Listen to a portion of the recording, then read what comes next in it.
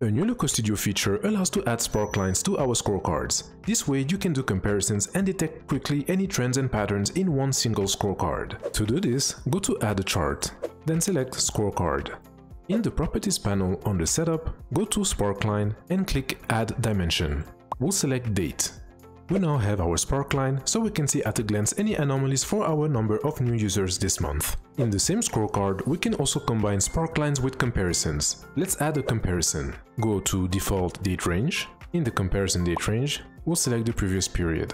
We see that compared to last month, we have experienced a 37.1% increase in new users. However, the Sparkline shows any anomalies for our new users this current month, and we can see a few with the spikes. Feel free to also style your scorecard. In the Properties panel, go to Style, head over to the Sparkline section. You can change the color of your Sparkline. You can also fill your Sparkline and smooth it out.